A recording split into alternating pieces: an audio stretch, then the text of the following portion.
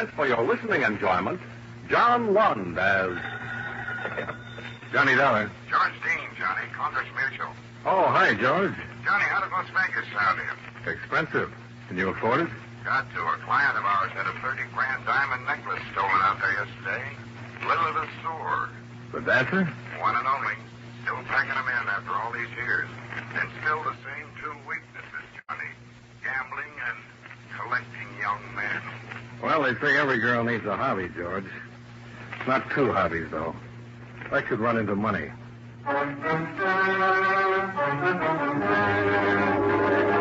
The makers of Wrigley's Spearmint Chewing Gum bring you John Lund and another adventure of the man with the action-packed expense account, America's fabulous freelance insurance investigator. Yours truly, Johnny Dollar.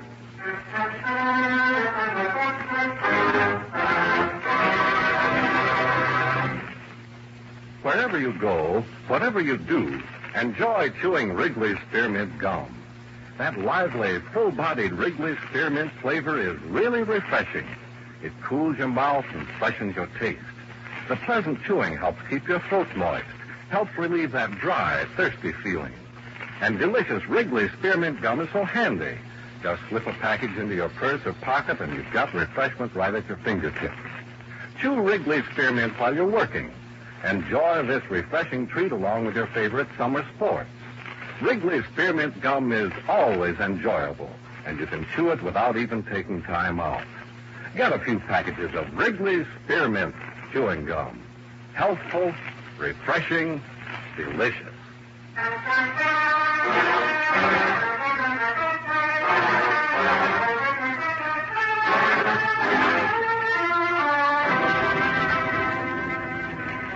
Expense account submitted by Special Investigator Johnny Dollar to Home Office, Concourse Mutual Assurance Company, Hartford, Connecticut. The following is an accounting of expenditures during my investigation of the Jones matter. Expense account item 1, $318.60, transportation. Round-trip airfare and incidentals to Las Vegas and the Flamingo Hotel, where the ordinary citizen lives like an oriental potentate wishes he could live. After checking in, I took a short walk down the street to Lily Lesueur's hotel.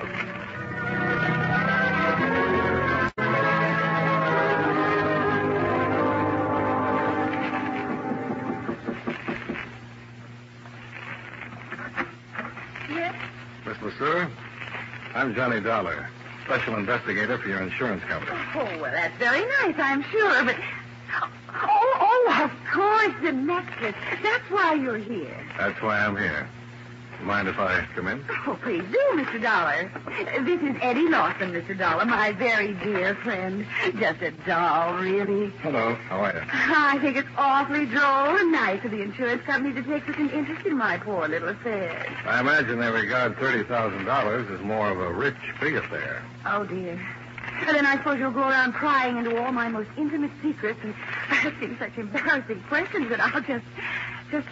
Oh, I think having jewelry stolen is always such a bore. Yes, the insurance company feels the same way, Miss Lesure. Now, if you just... good heavens, look at the time. I've got to fly. Lily, you remember what I told you? Now, Eddie, don't start being a child. Don't you think these Western outfits are just adorable, Mr. Dollar? Well, they do a lot to point up a girl's personality, all right? Well, maybe this investigation won't be such a chore after all. Oh, dear, I'm late. Buck and Devastator are going to be just furious. Oh, well, tell him all about it, Eddie. That's my show tonight, Johnny. 10 o'clock at the $1 Billion Club.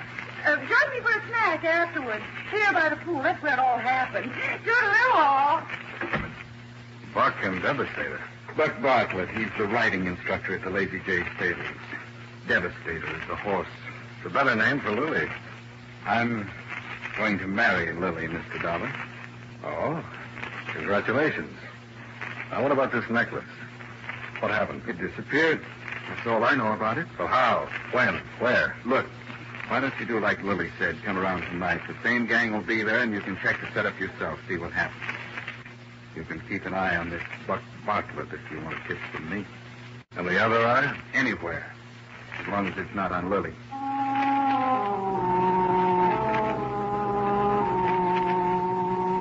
Expense account item 2, $2.50. Lunch at the hotel. And $12 for a hired car to the Lazy J stables. Horses for hire. English or Western style saddles. Instructor available. A Western style instructor, as was soon painfully obvious.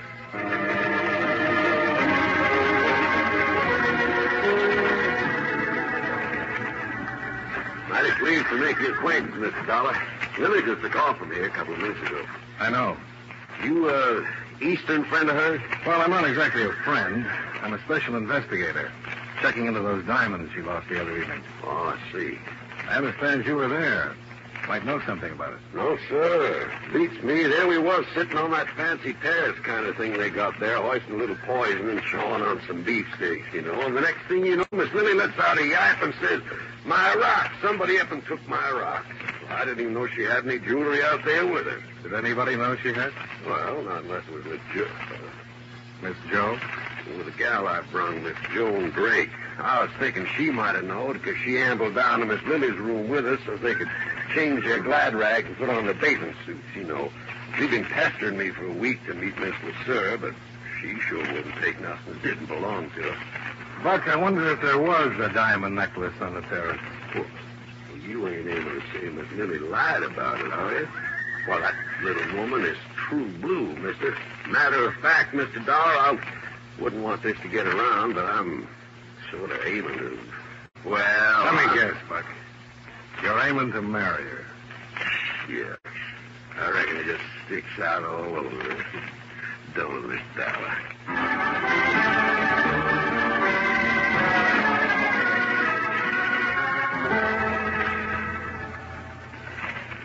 Well, seems I was having a late supper, Mr. Dollar. Out there in the open by the pool. It was after Miss LeSueur's last show, so the four of them had the place pretty much to themselves. And who were the four, Marshal? Well, there was Miss LeSueur, of course, and this young fellow she brought with her from the East. Eddie Lawson? Yeah. Don't know much about him, except she's dang near old enough to be his mother. You'll have to admit she doesn't look it, though. She sure don't. Well, the other young fellow's the one you talked to, Buck Bartlett, he calls himself. Oh, yeah, the Texan. Yeah, he's about as Texan as you are, Mr. Dollar. Came here from Los Angeles. He just puts on that talk because the Easterners like it, especially the Eastern women. That Texas drawl comes in handy, huh? Then the other one's a girl named Joan Drake. Yeah, she was there with Buck.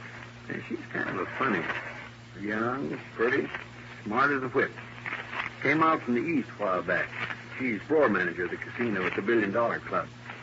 Talk to her. See what you think. I can't figure it out. All right. I'll see if I can. Yeah, come talk to me again after you look around a little. Fine, I will. Ha! You know, I've seen these slot machines all over town. The last place I'd look for one is in the marshal's office. Well, that's kind of a special. Guess I might as well take the jackpot with me.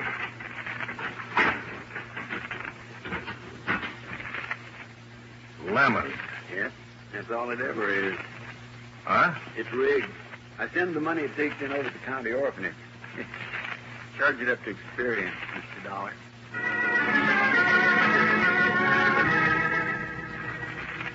Expense account item 3, $1 for experience and information from the marshal's office. And $17 miscellaneous expenses at the $1 Billion Club, where miscellaneous covers a lot of different items. One item is the roulette wheel.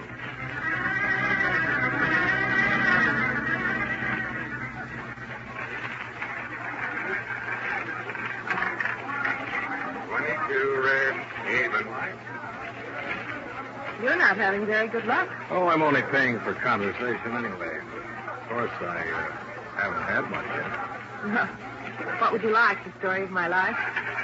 We could start with that. All right. Lay out $1.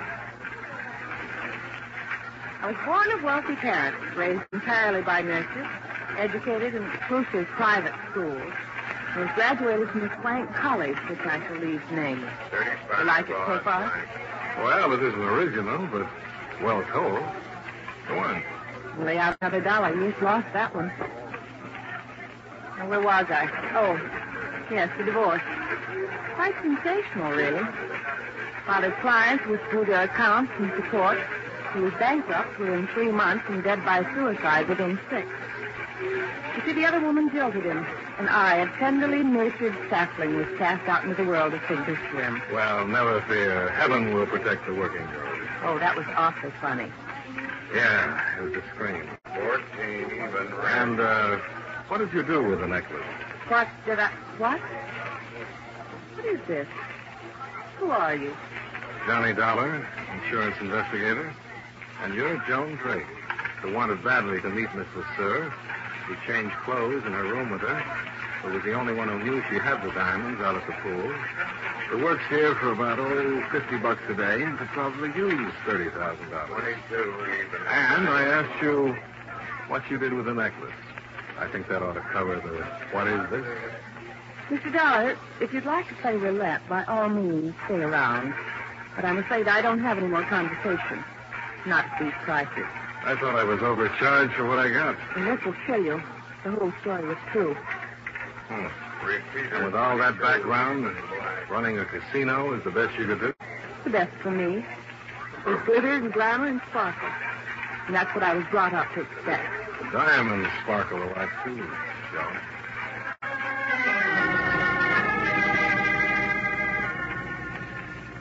I missed Lily's first show at the $1 Billion Club, but I met her by the pool at her hotel right afterwards. It was a warm night. The stars blazed against the desert sky, and Lily and her guests scintillated back from the terrace below. Except me. I didn't scintillate. So far, I wasn't any closer to that necklace than I'd been when I got off the plane. I had the feeling I'd learned a few things, and at the same time hadn't learned anything. And Lily didn't help much.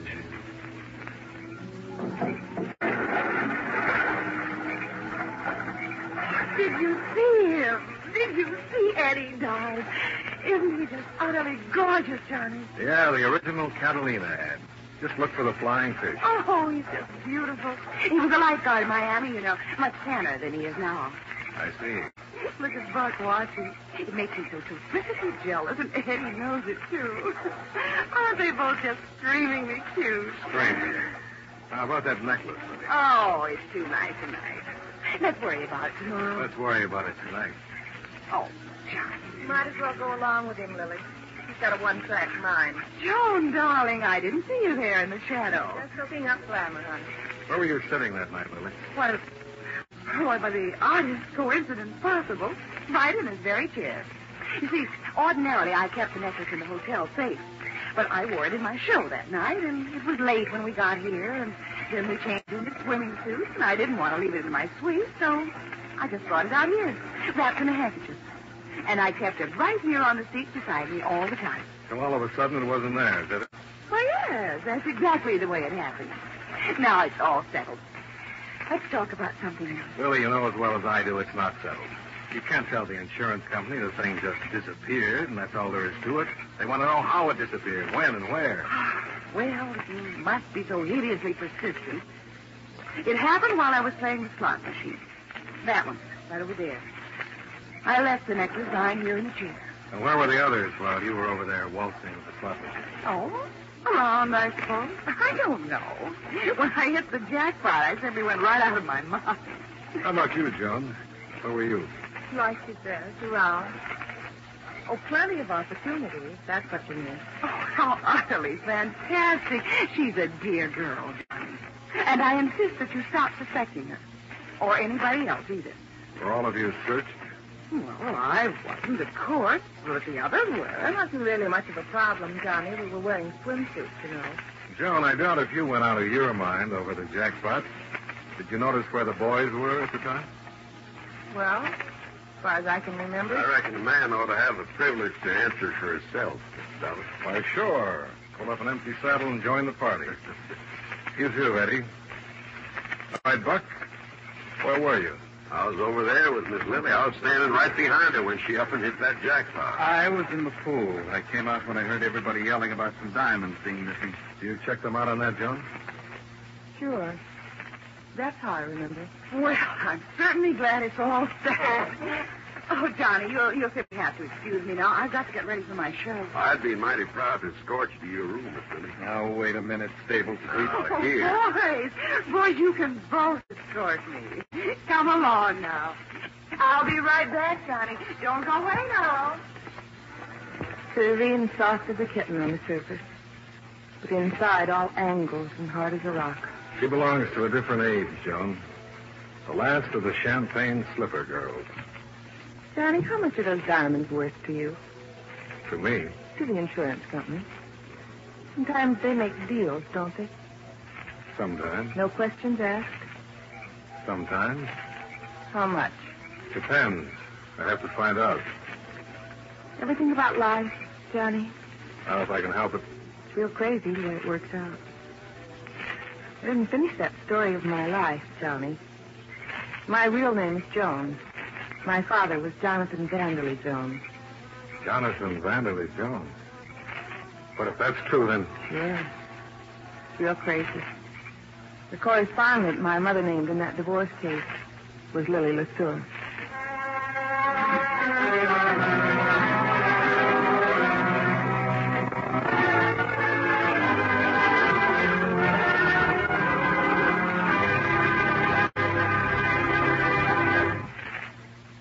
Friends, you know Wrigley's Spearmint Gum is a delicious treat that millions enjoy all year round.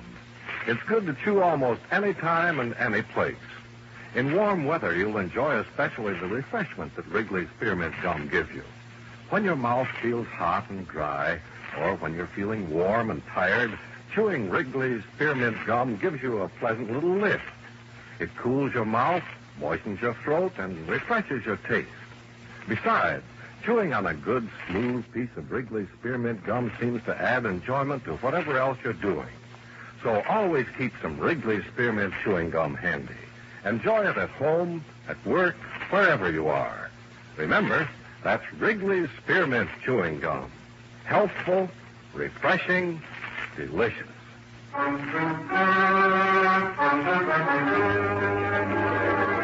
And now, with our star, John Lund, we bring you the second act of yours truly, Johnny Dollar.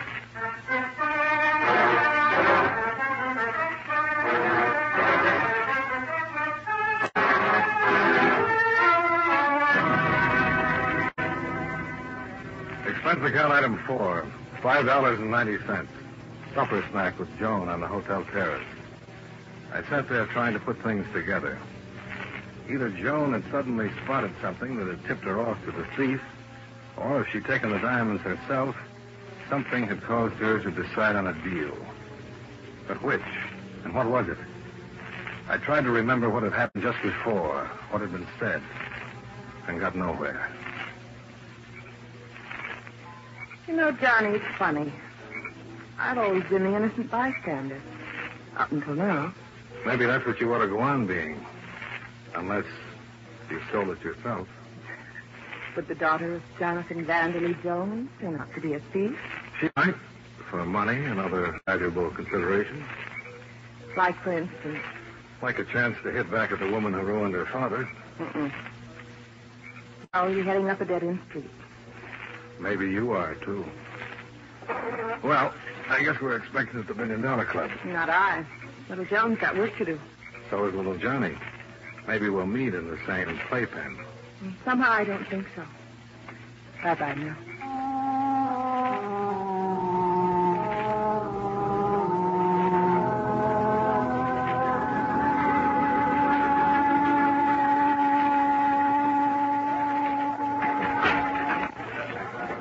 Johnny, what would happen if I just waived any claim of insurance on the necklace?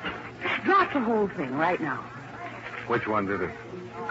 Sure, I don't... Which one do you think did it? Maybe I decided it doesn't matter which one.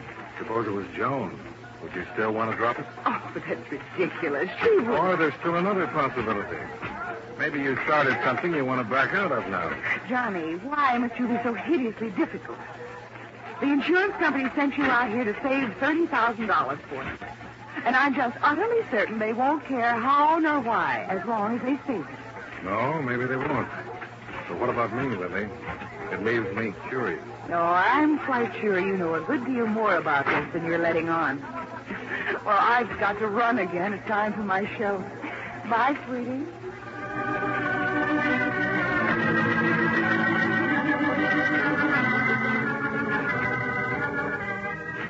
Expense account item 5, $10 for an hour and a half of more miscellaneous at the $1 Billion Club.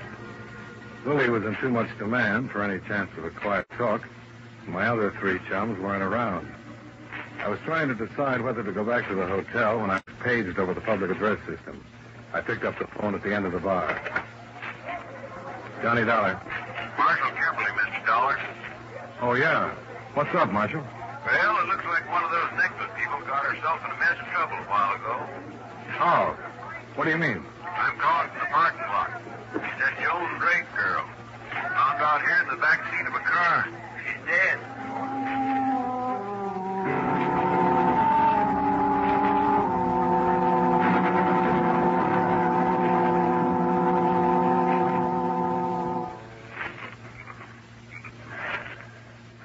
I guess you can cover her up now, Marshal. Poor kid never knew what hit her. She the one you thought might make a deal, Mr. Dollar? Yeah. Well, somebody made sure she didn't. Hit her 3 or 4 times with something heavy. I'd been arranged, judging by the marks. A wrench, huh? Did you find it? No. Did you notice her hands? Yeah. Apparently she'd had them around something greasy, rusty. I wonder if... Wait a second. Radiator's still warm. She may not have been killed here at the club. She could have been brought here and left. It's possible. Who's this car belong to? Buck Bartlett. We got the boys out looking for him now. Comfortable, all right. It all ties up.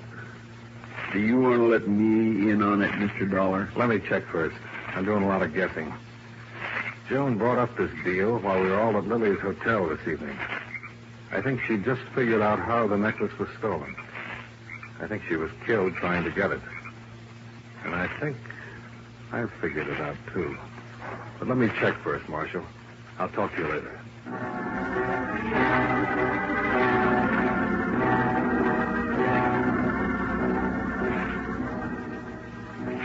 10 minutes later, I was alone on the deserted terrace beside the swimming pool at Lily's hotel.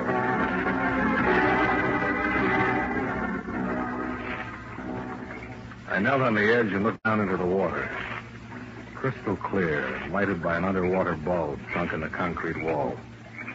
The pumping system was running as usual, drawing the water from a drain pipe in the deep end, circulating it through the filter tanks in the pump room, and returning it to the shallow end. I took my handkerchief, weighted with my room key, picked the spot carefully, and dropped it into the water. I watched it sink down toward the drain. Down, down. Then suddenly it was caught by the current and sucked into the drain. So far, so good. The next step was the pump room.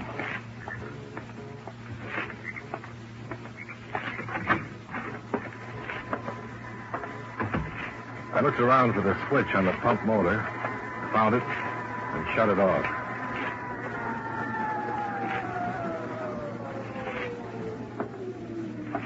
There was a crescent wrench laying on the window ledge.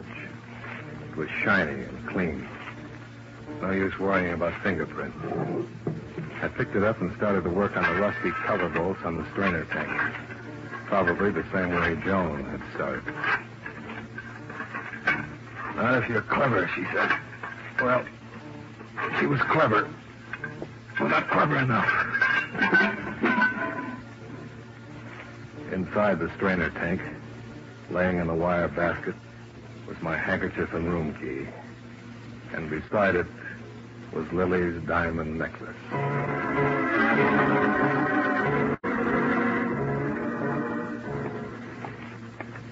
I was halfway across the terrace, and the lights around the pool went out. Somebody had pulled the main switch. I stopped and listened, waiting. But when it came, I was caught off guard. Somebody hit me and knocked me into the water.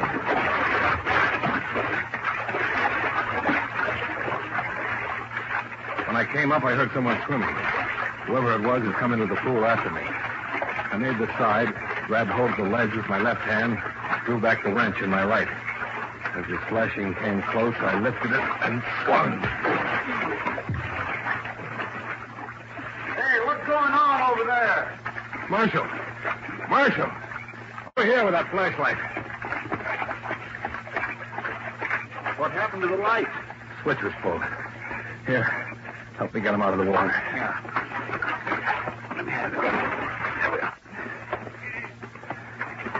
His luck ran out, Marshal.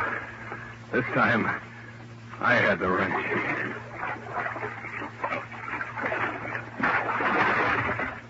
That swimmer fella, huh? Eddie Lawson. Yeah. I found the necklace in the strainer of the filter system, where it's been all the time. He was lying when he said he was in a pool when Louie hit the jackpot. He went in right afterward. During the excitement, took the diamonds with him. Joan knew he was lying, and she figured out what he'd done. She was a smart kid. Too smart.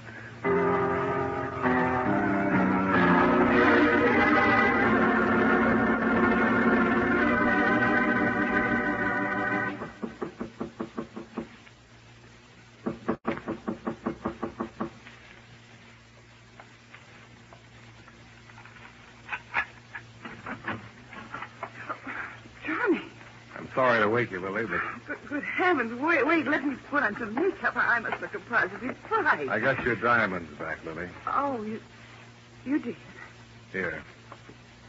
Thank you. Which one of your boyfriends? Why don't you give up, Lily? Time moves along. The years add up. I'm not harming anyone. Aren't you? Joan is dead. Eddie killed her over these diamonds of yours. Dead? She's dead? It's all right, though, as long as you're not harming anyone. But how can I know? I didn't mean any harm to that poor girl. Eddie could have had the diamonds if I'd known. They didn't matter, Johnny. Just a gift a long time ago. I don't even remember who it was. JVJ? Those are the initials on the clasp. That's who it was. Jones. Some fool named Jonathan Vanderley Jones. They didn't mean a thing to me.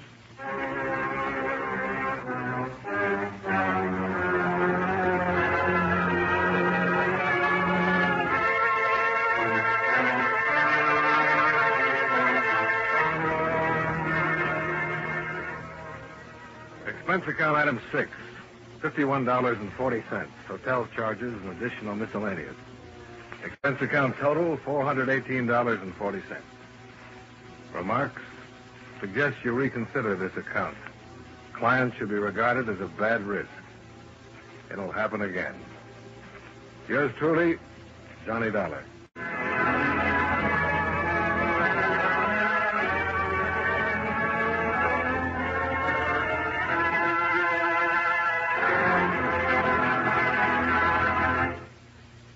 Remember, friends, wherever you are, whatever you do, enjoy chewing Wrigley's Spearmint Gum. That lively, full-bodied Wrigley Spearmint flavor is really refreshing. It cools your mouth, moistens your throat, helps keep you feeling fresh and comfortable. The smooth, pleasant chewing helps keep you feeling relaxed, too. So you naturally feel better, work better, get more fun out of doing things. Remember, too, Wrigley's Spearmint Chewing Gum is a refreshing treat you can enjoy almost any time and any place. Just slip a stick into your mouth whenever you want it. Do as millions do. Keep Wrigley's Spearmint Chewing Gum handy and enjoy it often every day. That's Wrigley's Spearmint Chewing Gum. Healthful, refreshing, delicious.